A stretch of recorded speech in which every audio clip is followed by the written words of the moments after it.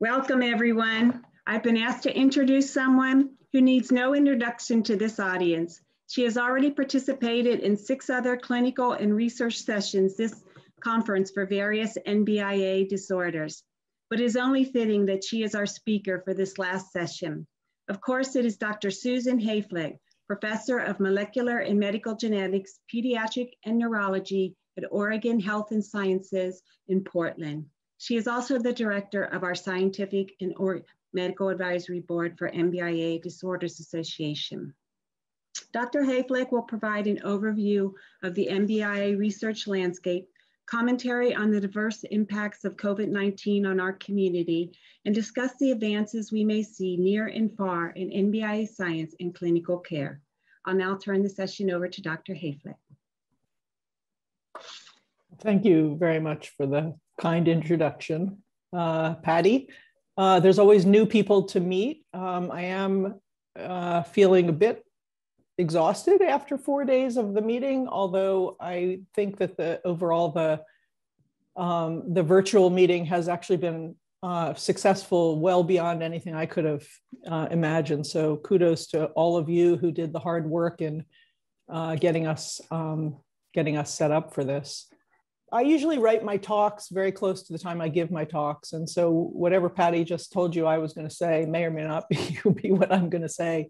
But the good news is that I'm pretty much doing the wrap up. And so whatever I say, we then close it up and go our separate ways. So there's not too much time to throw tomatoes. I will say, Patty, just so you're listening, I'm probably not going to take my full hour. If I do, it's because I'm pontificating too much, but I think it will be actually quite a bit shorter than the hour that I was given. I do unpaid service for 3 organizations, including 2 that you know well, and a third, the Spoonbill, that you may know well also. I want to start by acknowledging where we are, which is worldwide pandemic. I don't need to tell anybody here that. It's really been a year and then some, a year and 3 months beyond tragic, still heartbreakingly tragic in parts of the world. And I just want to acknowledge that this is something that we're all still very much living with. In certain countries, we see some signs of optimism. In others, things are as bad as they've ever been. And so this has really been a global tragedy, and many of us have lost friends and family from this virus.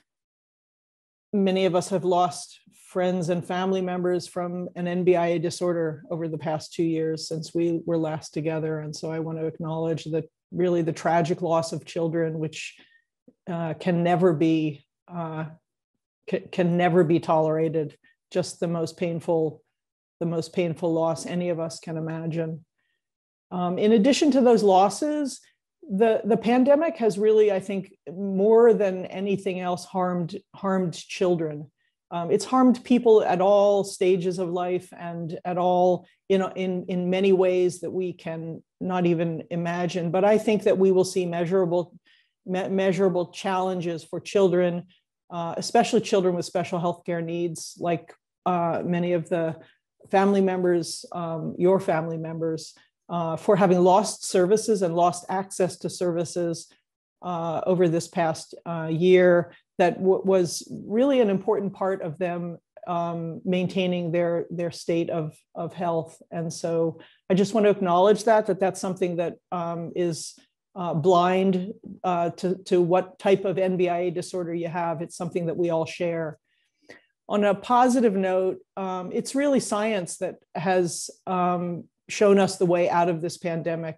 I would offer that it's science that helped us to put the lid on the pandemic. That is mask wearing, distancing, the knowledge that we gained from the scientific experiments telling us that mask wearing and distancing lessened the spread, staying outdoors, eating outdoors, visiting outdoors, those things lessen the spread. That's science at work. And what really has accelerated our emergence from this pandemic, though I do want to be sensitive to the fact that not all countries are emerging yet. I do think over the next year, most countries will emerge. It's been science that helped us develop the vaccine in a way that has never been done before, at a pace that has never been done before. And I want to call out one woman scientist working in isolation at Penn, and then in collaboration at Penn and ultimately with pharmaceutical companies to develop mRNA, the concept of an mRNA vaccine.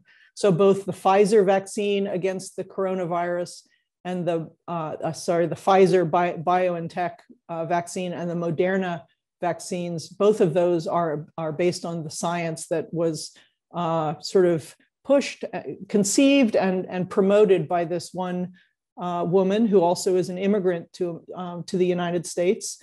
And without her creative thinking and her persistence in knowing that she had a good idea, despite having hit, barrier after barrier, both in her academic career and in the science, the actual science posed obstacles, she persisted in thinking that this was a very promising path and ultimately prevailed and gave the world an mRNA vaccine in partnership with others. I also want to leave the topic of the pandemic on a slightly higher note, that I do think that we will emerge from this again globally, I think over the next year, maybe a little bit longer in some of the developing parts of the world. And we will find our feet again. We will learn to live with a coronavirus, whatever shape it takes, with new pandemics. I think we will be ready for other pandemics, and we will find our path forward. And so one of the good things to come out of the pandemic is that this association, the NBIA Disorders Association, was nimble and pivoted and read the tea leaves right, that we weren't going to be, this pandemic wasn't no big deal, and that it wasn't going to go away fast. But in fact, it was going to persist. And as the scientists predict, it was going to take a while to emerge from. And they created a virtual meeting for us, which I think has been immensely impactful. It's been really a huge success. It has opened the door to virtual access to this meeting in years to come. And I think that makes us better and stronger because it opens us to a wider participation. And so I don't know if anybody from Kazakhstan did join, but if somebody from Kazakhstan wanted to join, they could join just as easily as somebody from Oregon or Ohio or Ontario or a European country. So that was a big success of this group. And this is a kind of a round of applause to you all. I know the board, many of the members, the sort of senior leaders in the NBI Disorders Association have worked tirelessly over the last year to make this possible. And I would say it's been really an unparalleled success. So good on you for that. So in looking ahead to where things are going, it's always helpful for me to look back a little bit. And Patty, I don't know if you have this picture. I know it's an incredibly poor quality photo. This is before there were iPhones and we all had them. This is a time when it was probably a picture somebody took, and then I took a picture of their picture. But I can still, this is the first scientific meeting we had. It was on the heels of the first family meeting we had. It was on the heels of the first scientific meeting we just had. It was a very exciting time for me, this person here, in starting to feel like we were gaining some momentum. I'd established a collaboration with a very prominent group of scientists in California. Patty and I had sort of talked about the wisdom of her creating a family organization. We got the NIH to fund a scientific meeting, and we brought families together. Actually, this is an international group. We had people from Europe, South America, the UK, United Kingdom, and beyond. Patty and her vast entourage are here. Kimby here, and some of you may recognize others. There's a few others in that group that I recognize. This is back when we called the thing Halle-Worden-Spatz syndrome. And if you maybe have heard that term, but you don't really know what it is, or you don't know how to kind of put it in context, that's kind of amazing to me that we're almost losing the kind of history of that term, which is not necessarily a bad thing. Many of you know that we moved from Halle-Worden-Spatz syndrome to NBIA disorders because this is named after two German neuropathologists, both of whom were involved in really unconscionable activities during World War II and the lead up to it. And there was a strong push by the neurology community, in particular, the pediatric neurology community, to discredit these two men and rename the disease. And so we waited until we had a sensible thing to rename it to, and then we moved to a different name. But it's helpful to kind of think sort of side by side from whence we've come. I may be one of the few among you, though I'm sure I'm not the only one, with one of these older T-shirts showing the kind of the old logo. And what struck me here is that we've changed our goals from hope to discovery. That was our original goal. We've now kind of gotten more bold, and we've said it's not good enough to go from hope to discovery. We got to go from discovery to cure. And so I think that those two sort of side by side, that's very emblematic. I also think neurodegeneration with brain iron accumulation is a term that is solidly embedded in the medical literature now, and is in another generation. Halle-Worden-Spatz will kind of be relegated to the history books. It already largely is. So we've come a long way. I did want to just show a picture. So I started working on NBIA disorders in 1991. I moved to Oregon in 93. We found the PANK2 gene, the pecan gene, in 2000, published it in 2001. And we used to go on a lab hike every year. And this was my lab group, plus a few others, mentors and friends who went on a hike with us in the Oregon, in the Columbia Gorge. You can see the Columbia River, the mighty Columbia, down here, and me with my long hair and looking a bit more fit than I am these days. So when we look back, it kind of helps us frame things for looking forward. And one of the things that helps me in sort of thinking about where we've come from and where we're headed in these disorders is to actually, it's like gathering your children at a family reunion. I gather our diseases, if you will. And, there's always a debate about what's in and what's out. Well, is aceruloplasminemia in?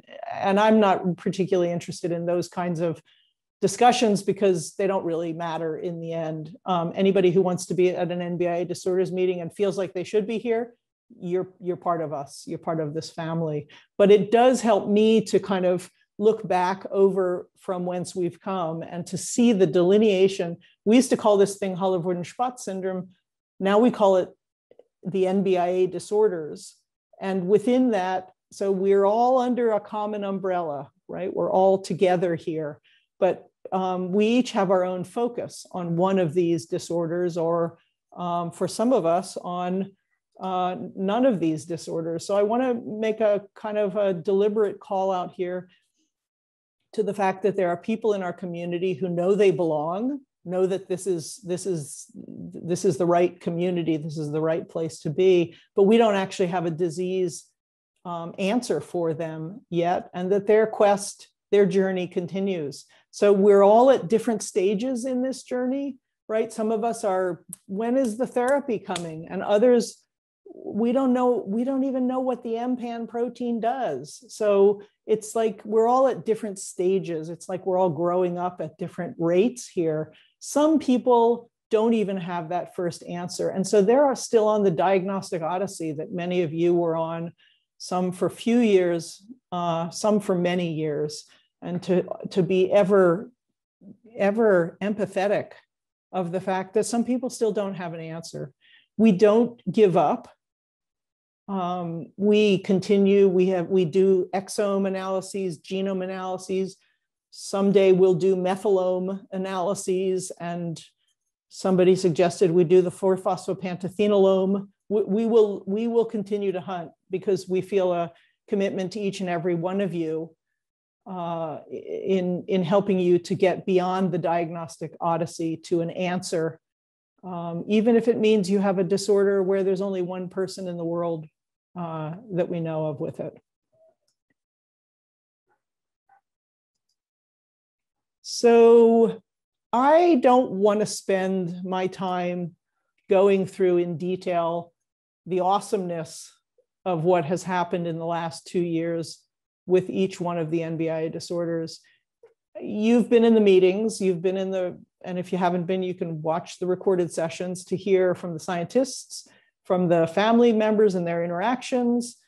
You can hear where things are headed and get a catch up from those. So what I want to do is I want to pull a couple of things out and draw your attention to them. More, I want to have a little bit of a zoom out and acknowledge that there has been really remarkable progress made, even in the past 2 years, even during a pandemic.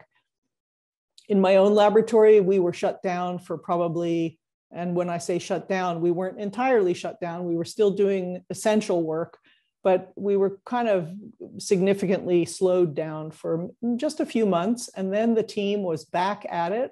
The clinical trials group never slowed down. They continued apace and had, you almost couldn't tell that there was a pandemic underway from what they were doing.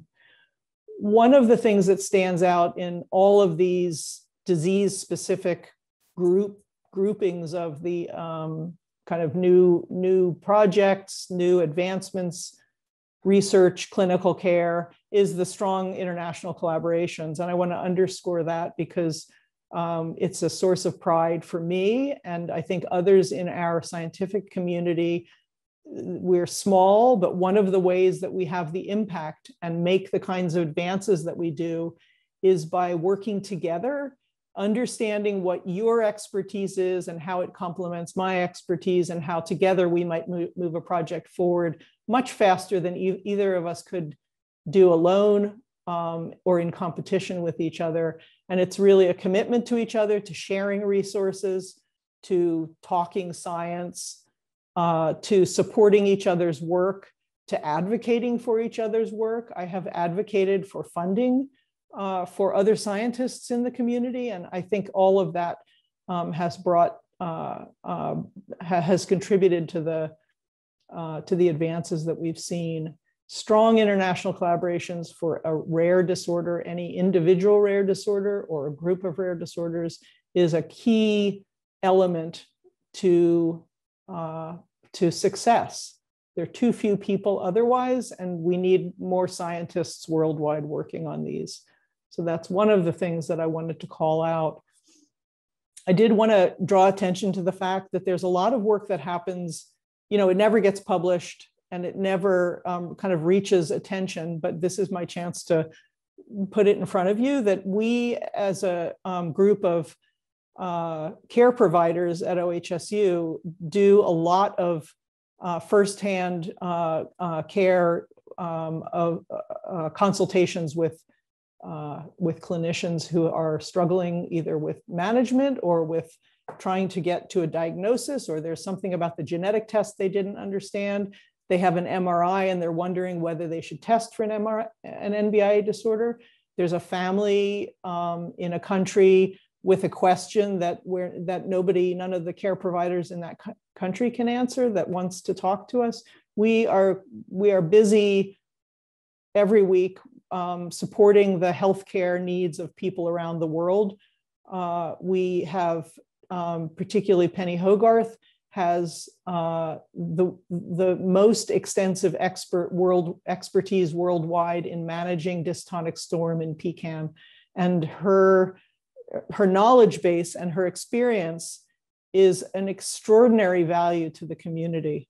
And so I'm going to talk a little bit later about the fact that we don't want that locked in Penny's brain. We want that shared and downloaded and etched into stone and built on over the years. But this is something that, you know, we've built over time, and we recognize the value of it. And then I want to, before I move to the next slide, just call out Allison Gregory. You know, Allison has been a central part of the OHSU program for, I think it's 18 years now, if I'm remembering with a number, plus or minus. I think it's 18 years. Allison is a genetic counselor. She's incredibly bright and dedicated and accessible.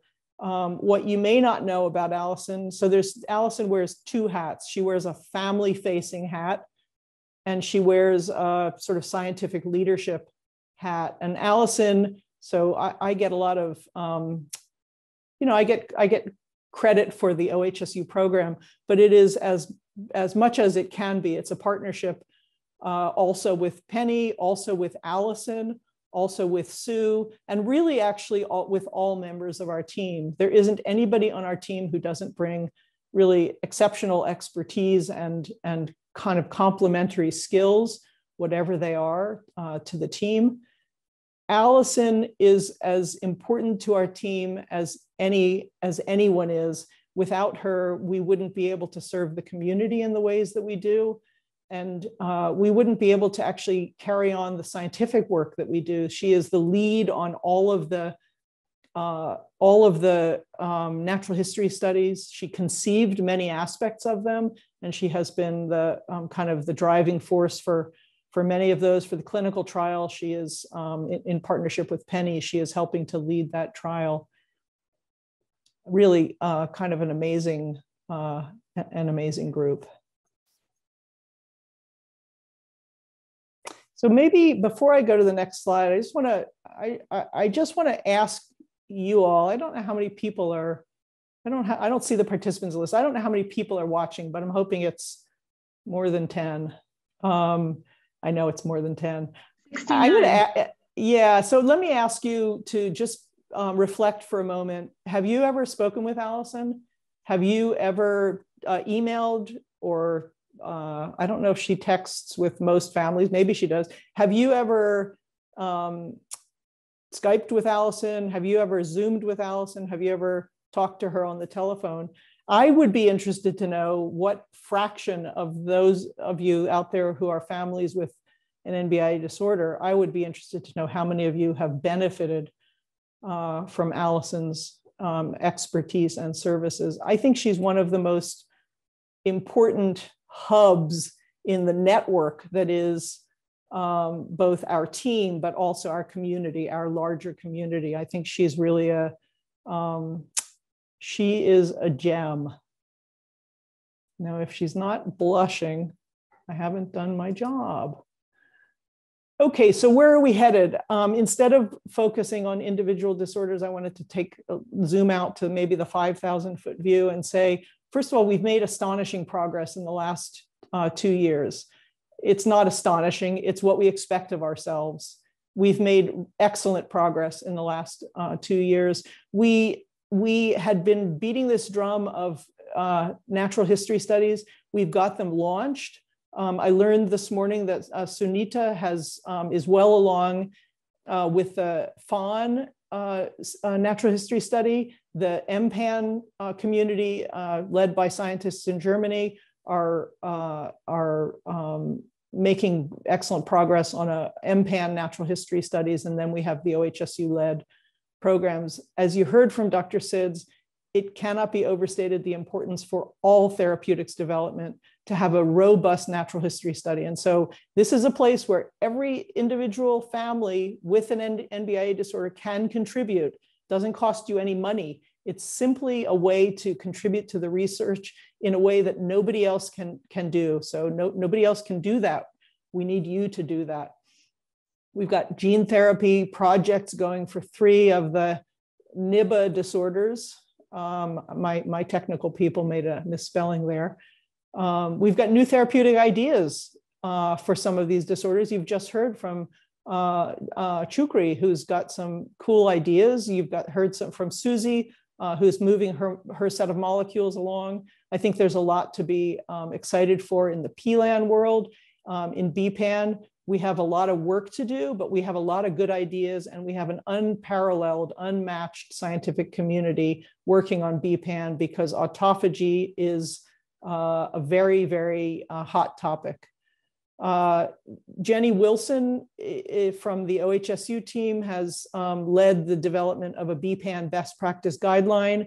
We've circulated it to a group of experts and sought their expertise and input. It's in a late stage, almost about to be published. And when it is published, we will share it, of course, with all of you. Some family members from the community joined us in this effort and helped us and contributed really very valuable and important edits to the draft before it was published. So thanks to those. We have one that we're about to begin, which is INAD/PLAN best practice guideline that Jenny has also agreed to lead the charge on. She's uniquely suited to doing this because she is a child neurologist, a developmental pediatrician. She's attended our NBIA clinic and now knows these diseases actually quite well. She has managed very intensively a young man with PCAN and done so beautifully. She's an amazing advocate. And she's a really good writer. So that's what you want in your colleague doing this. So INAD, we've got PCAN and BPAN done. INAD and /PLAN is being teed up. We need to march through these and do the whole set. So that's the goal. Can we go faster than we've been going? Absolutely, we can go faster. In order for us to go faster, what's that going to take? It's going to take more people. So I can tell you that I can't go faster. I can tell you that Penny and Allison can't go faster. Chukri is going pretty fast. He may be able to go faster, but I'd be surprised. We need more people. We need a bigger scientific community. And what gets you here is you got to either be hooked by the diseases, or you have to be attracted either by the science or funding opportunities. And so I get to ask this question frequently, and I think it's helpful for people to understand the bald truth is that if there's a ton of money, people will come and contribute their ideas. The other thing that I think could accelerate our work, our field's work, is enabling high risk, high reward science. So that's the kind of science where we maybe don't have preliminary data that tells us this is going to work if you just give us enough money to do the real experiments we're proposing to do. We've got enough preliminary data to show us, yeah, it's true and it's going to work. We just need to do the bigger, more complicated experiments. A lot of high risk, high reward science is big, vast, kind of game-changing ideas that could be a total flop. And so you have to be okay with the total flop idea if you're going to flop, 7 times for every 1 time that you hit it out of the park. So that's these are the kind of decisions that our community makes. I did want to make one comment that in my mind, so how old is the NBIA community? Well, it depends on when you start counting, right? I wouldn't go back to 1922. I would not go back to 1922, which is when Hallervorden and Schwartz described this disease that we now know as PCAN. I would actually not even go back to when I got hooked, but I'd actually go to when the PANC2 gene discovery happened. And Susie might reasonably disagree with that and think that the field actually should go back to earlier when the pantothenate kinases were discovered or when their biology was known, but they hadn't been linked to a disease. And so I think that I sort of set the start of our field as when they were linked to a disease. And granted, with the PCAN disease gene discovery, Susie had already been working on pantothenate kinase proteins for many, many years, had contributed seminal scientific ideas to the field. And much of that enabled a lot of the science to move much more quickly. But I sort of set us at around 2000 is when we found the gene, 2001 is when we published. So we're coming up on 20 years.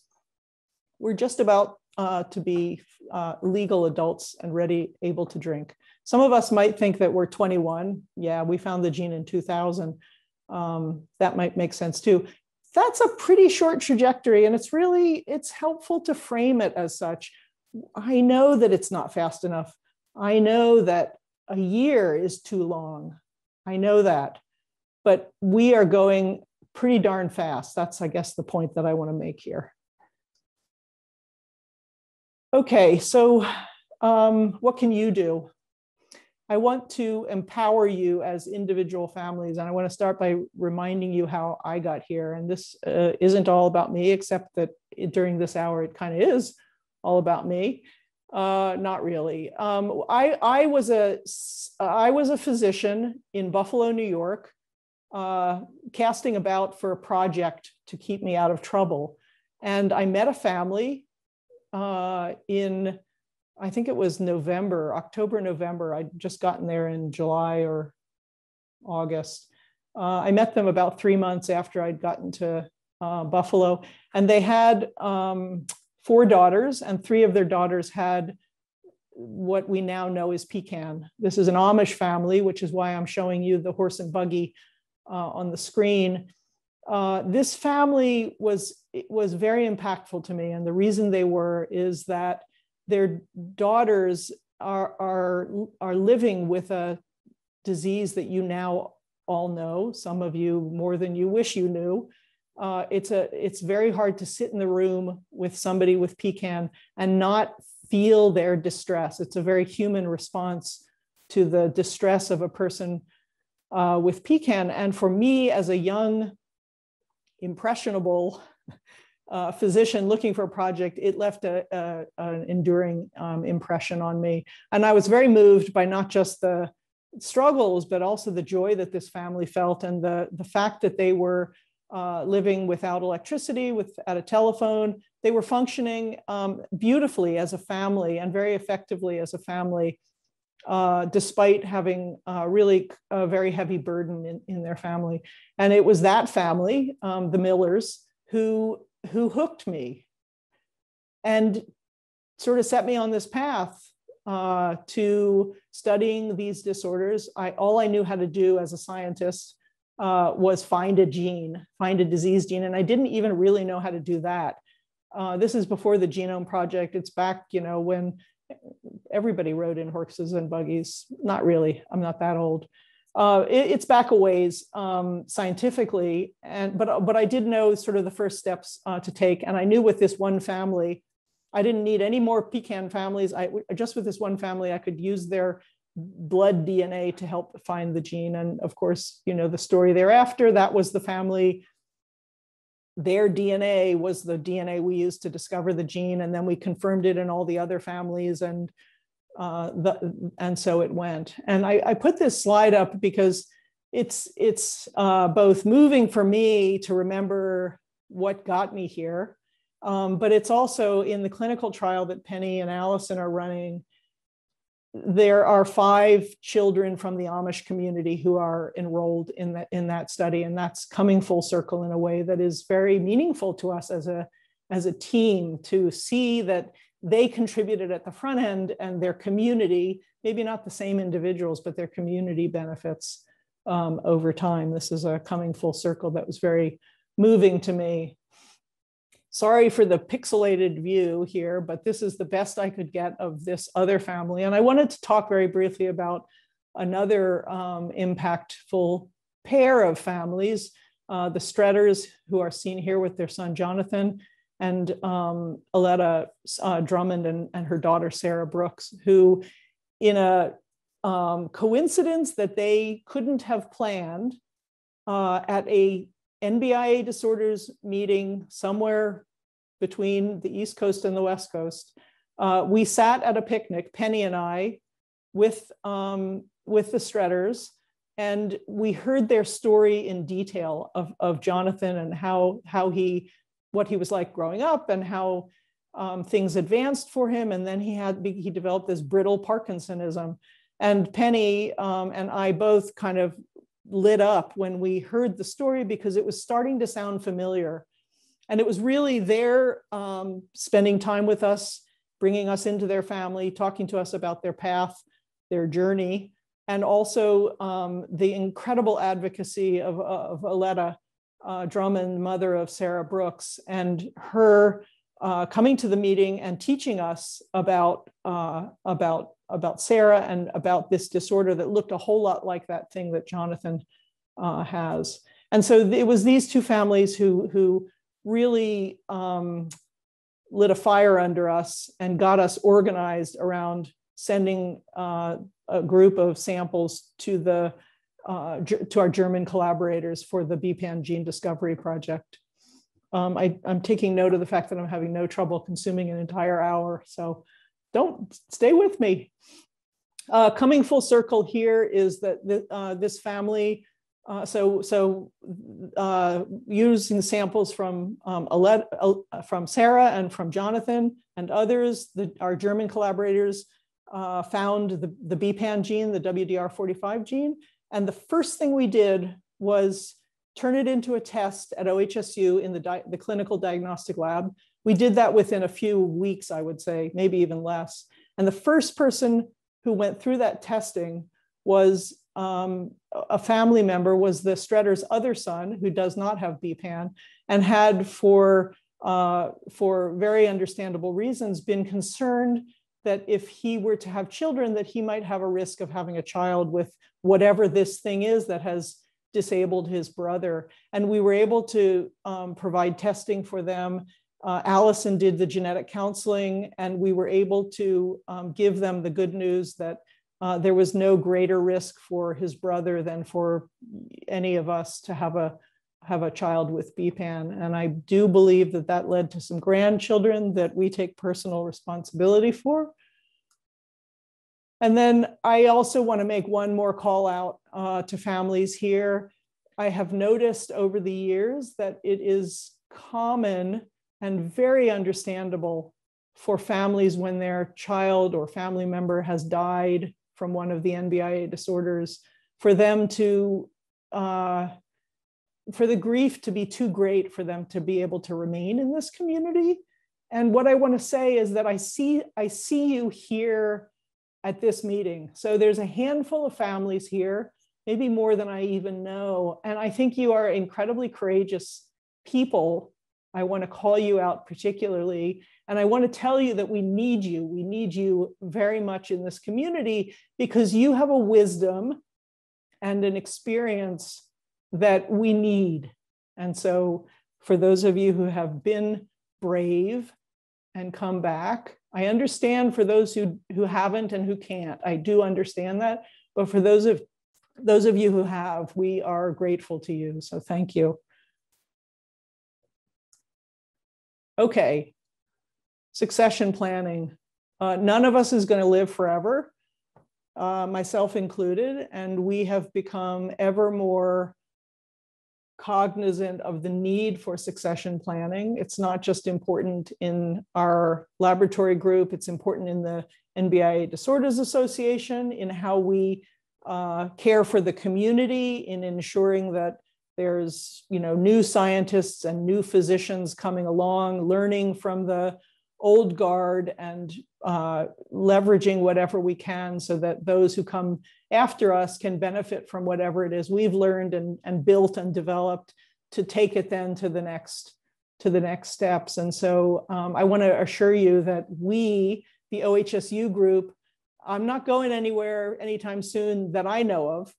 I'm planning to continue my work as I've been doing. I am not retiring. I'm 62 and I'm very happy with my work and intending to continue. I'm writing a 5-year grant renewal right now and hoping it gets funded. And if it does, you can put a stake in the ground and we'll talk in 5 years about succession planning again.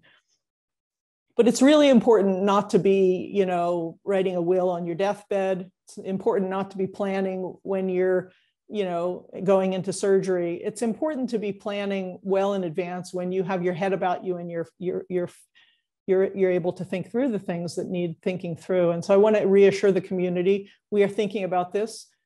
This is a group decision, and it's not even just a group decision, the OHSU group, it's a bit of a community decision. It's also a university decision, right?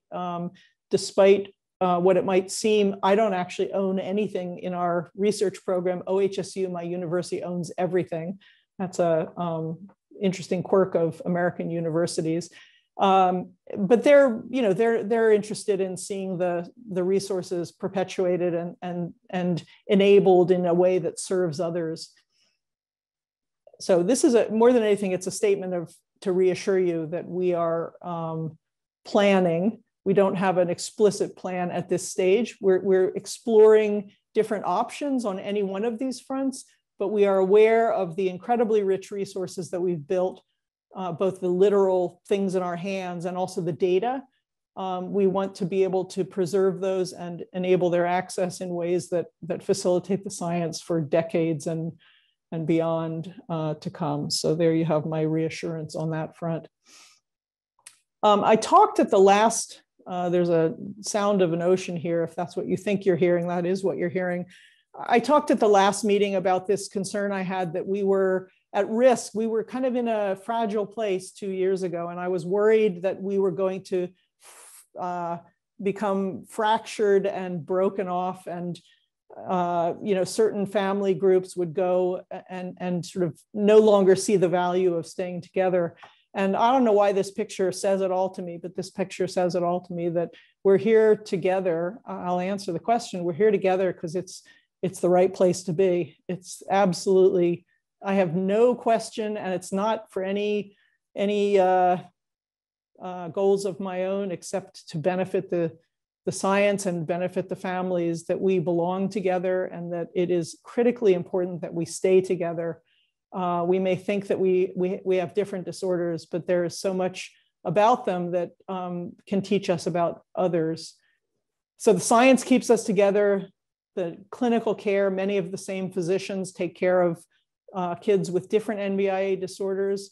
If we were to, fractionate off and have a COPAN family community, and they left the NBIA disorders community, they would be super tiny, and they would lose out on the benefit of all of this amazing momentum that the NBIA Disorders Association has built over the years. It's an organizational momentum that cannot be underestimated.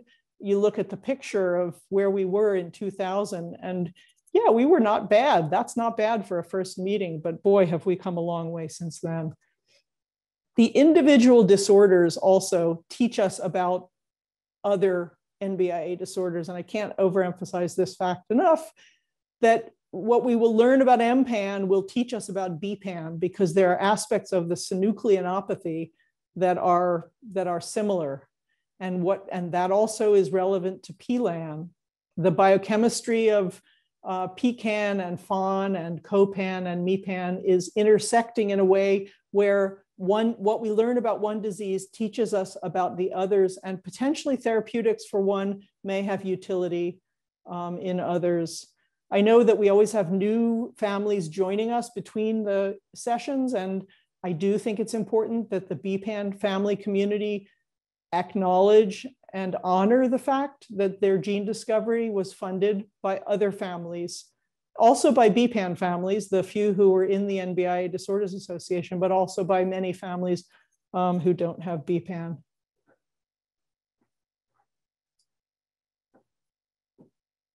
Why are we here together? We're here together, so we're a team. I think if you've learned nothing else about us, you've learned that we are really, I would say, cohesive, effective, complementary. We also really like each other, and we certainly respect each other. We all bring our own expertise to this effort, and that is the amazing gift of this group. We have longevity, right? Loyalty, and that also is one of the things that makes us what we are. And I wanted to show this picture. This is from the last family meeting. I don't know what the plans are for this family meeting, where we're going to meet up for the picture, but I'm sure there's a plan. We're stronger and better together. If I haven't convinced you of that, then maybe I haven't done my job here. Some of the people who were in that first family meeting are still still here, still with us, which is a real testament to their love for this organization and for this community and their belief in what you all are doing. So with that, I will wrap up.